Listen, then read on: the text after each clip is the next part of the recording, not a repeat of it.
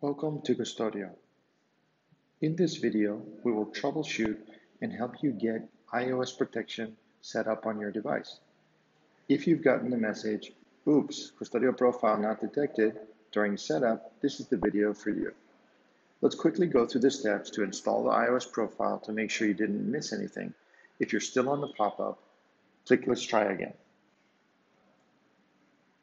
First, tap the green button to install the profile. You'll be redirected to Safari, where you'll be asked to allow the download.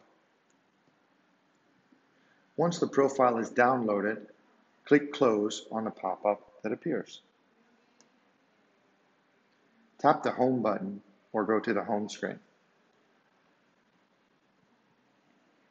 Open Settings, and you should see an option called Profile Downloaded. If you don't see this option, I'll explain what to do in just a minute. Tap the option Profile Downloaded. You'll be prompted to install the profile using your device passcode. Tap Install, enter the passcode,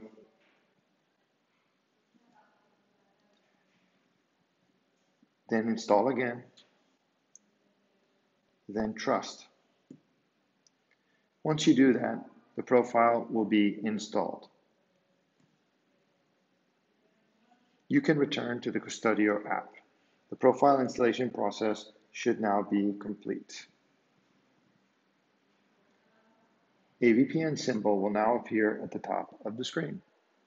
If a message saying "Well done" appears, the installation has been completed correctly.